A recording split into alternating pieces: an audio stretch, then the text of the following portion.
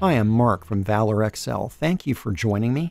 Today I'd like to take you on an introductory tour of Microsoft Clipchamp, which is an online video editor that's part of Windows 11. If you don't currently have Clipchamp, I'll leave a link in the description below the video, and you can go out to the Microsoft Store to download it. Now, there is the free version of Clipchamp, which is what we'll be using today. You can also get a paid version, which does have some more features and functionality. I'll talk a little bit more about that later on. But after you've downloaded it, you can launch it. And I'm going to go ahead and sign in using my Google credentials. And when you initially sign in to Clipchamp, you'll be on this page.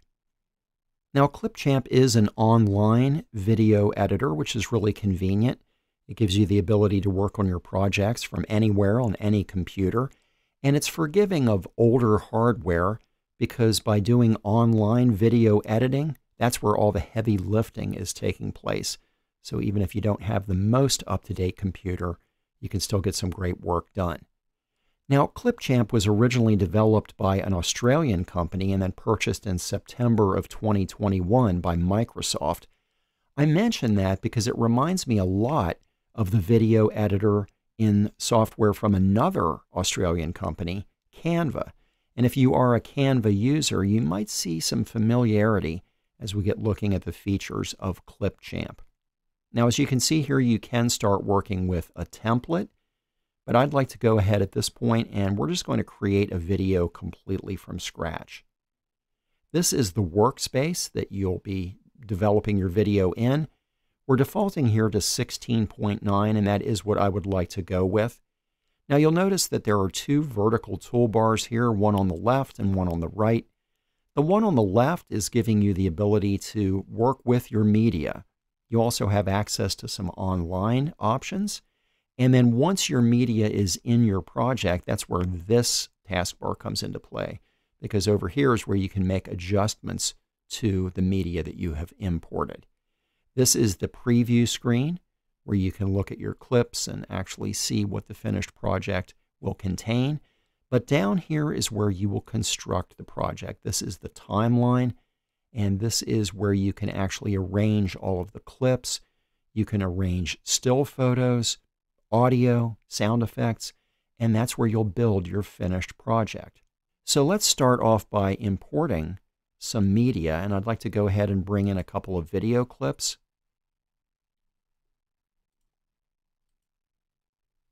And I'll tell you what, let's bring in a few more.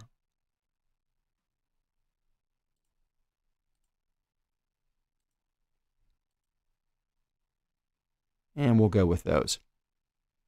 Now, what I'd like to do to start things off is just take one of these clips, and I'm going to click, hold, and drag it down here and drop it into the timeline.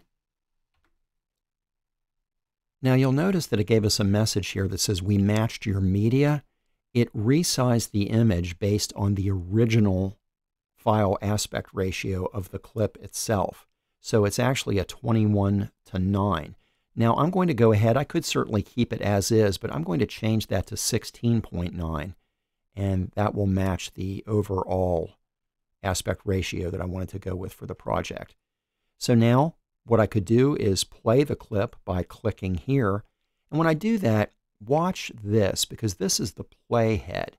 And as a clip is playing, the playhead will move through it. It's basically giving you the opportunity to see where you currently are within the clip.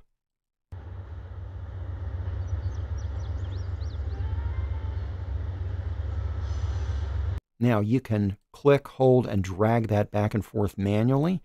You can also click here and it will take it all the way to the beginning. Now, one of the first things I wanted to mention is if you come up here on the right-hand side, you can click on audio, and this gives you the ability to change the volume of your clip.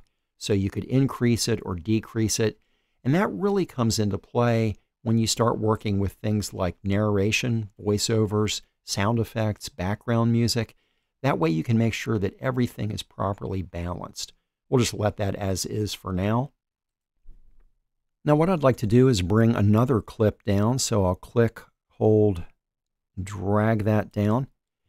Now I'm going to zoom out here. You have a zoom out and a zoom in control. Zooming out enables you to stand back and get kind of a big picture overview of the entire timeline. That's convenient when you want to see where all the different clips are so that you can change the order of things or you can insert something. But zooming in can be really convenient when you're doing editing and you really want to be precise, because you can get down to not only the second, but less than a second.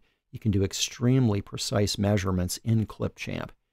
But you'll notice here that there is a gap between these two. Now I could simply click, hold, and drag this so that they are tight up against each other. But one of the nice things in Clipchamp is if you have a lot of separate video clips sitting in your timeline, you can right-click and click on Delete All Visual Gaps, and it will automatically move all the clips so that they are tight up against each other and you don't have any separation between them. Now let's say that we didn't want this to just have an abrupt start. Well, one of the things that you can do is you can fade in and out of clips. So I'm going to click here, and now you can see it has this green box around it, so we know we are working with that particular clip. And now if I come up here and click on Fade, it gives me the opportunity to fade in and fade out. So we will do just a small fade in right at the very beginning of the clip, and let's see what that looks like. And there you go. We can vary that however we would like. We can also detach the audio from a clip. So if we wanted to, we could click here and it would actually separate the audio track so that we could further edit and manipulate it. So now we have these two separate clips. I'm going to take a look here at how they transition one into the next. And that's pretty abrupt. So one of the things that we can also do is add a smoothing transition as you go from one clip to the next. So let me zoom in a little bit more. And now to do that, if we hover right between the two clips, it gives us the opportunity to add a transition. When I click on the plus sign, it opens up all of these options on the right-hand side. Now you'll notice that some of these have the small icon in them. They're available only if you do have the paid version of Clipchamp. But you still have many, many free options available. And I'm going to go with a basic crossfade. So let's take a look and see what a crossfade looks like going from the one clip to the next. And that looks pretty nice. We could vary it if you wanted to. We could make it a much longer transition or an incredibly short one. It's really entirely up to you. But that's a very handy way to add a smooth transition from one scene to the next. Let's bring another clip down. And I'll put that right there. And let me zoom out a little bit.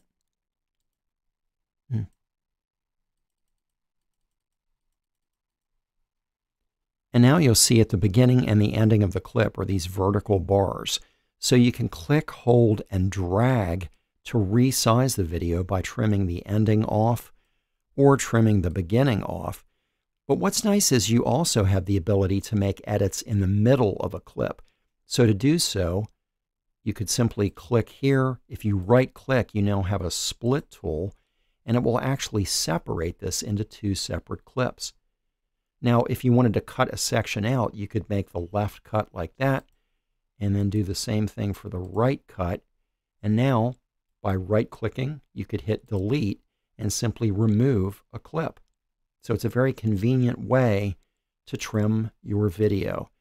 Even after doing that, I can still click and drag and completely restore the original clip. So that's very helpful as well.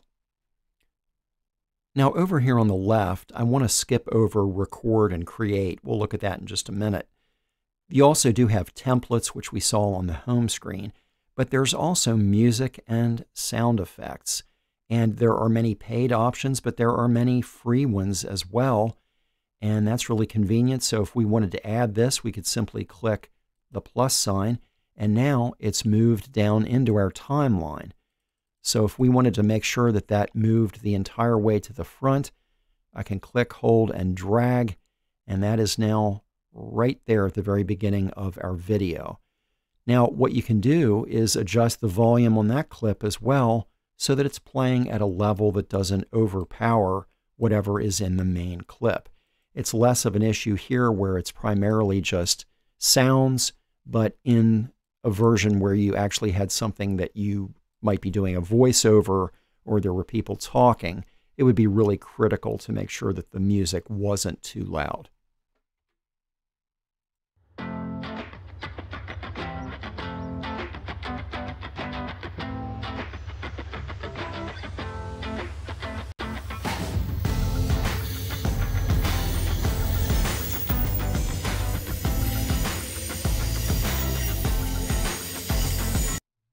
Now you'll notice that there was a little bit of dropout there. That tends to happen sometimes because you are working online. Sometimes when you're previewing things, you might hear some little pops or some hesitations.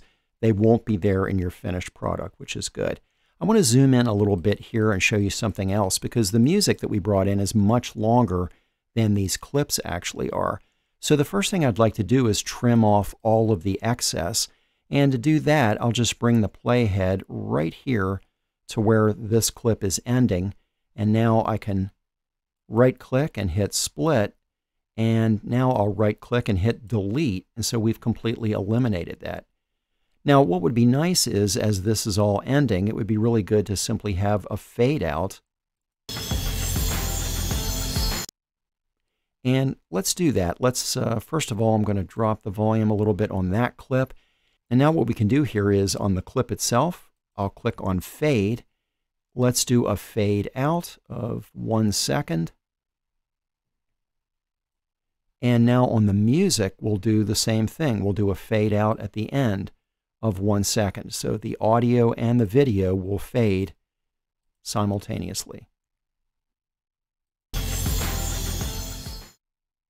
You also have the ability to add stock video. There are some free options. The majority of the really good ones are in the paid plan. There are also stock images, including free and paid.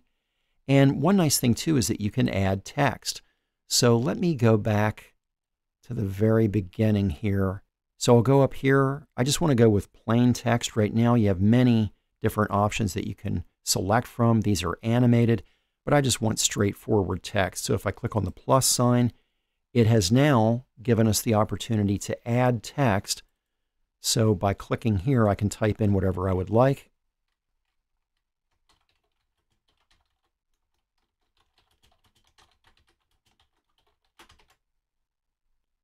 Let me stretch this out a little bit. Now I can resize it.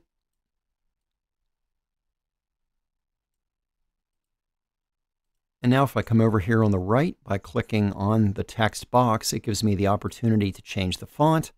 I could make it whatever I would like. I can bold it. I can do normal.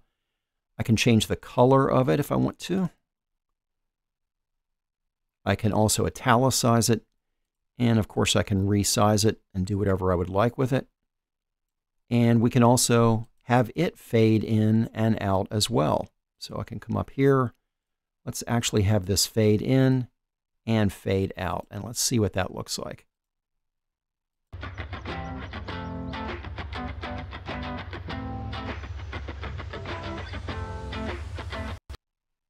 You also have the ability to add effects to the title where you can make it appear in different ways and add a little bit more depth and flavor to it, which is really nice. You also have the ability to add graphics. So you could put an arrow in here if you wanted to. So I see an arrow there, but I want to see what else we have available. Let's go with this.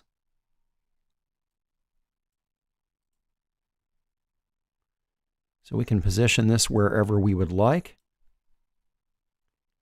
And I want to make this fade in and fade out as well.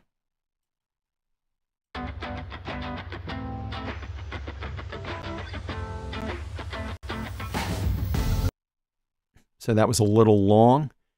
Let me have it fade in right there.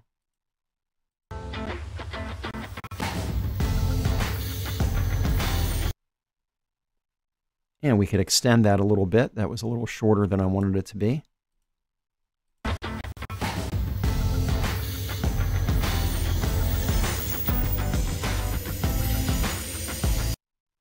Now, I wanted to go back and just briefly talk about record and create. We're doing a very standard type of video editing here, but if you click on record and create, this gives you the opportunity to capture whatever is happening on your screen along with whatever your webcam is picking up. You could also record just your webcam. You could record just your screen. So that's an extremely convenient way to work if you're doing some sort of a tutorial where you want to show whatever is on your screen and yet also let the viewer see you as you're describing a particular process. Now, the last thing I want to do here today is export, so I'll click here. Now, this is saying mind the gap, so they've noticed a visual gap. Well, let's go back and fix it. Well, it's a little hard to see because we're zoomed out, but we actually have a gap right where the last clip is. So let me drag that in a little bit, and now we should be good to go. Again, I also could have just right-clicked and then hit delete all visual gaps.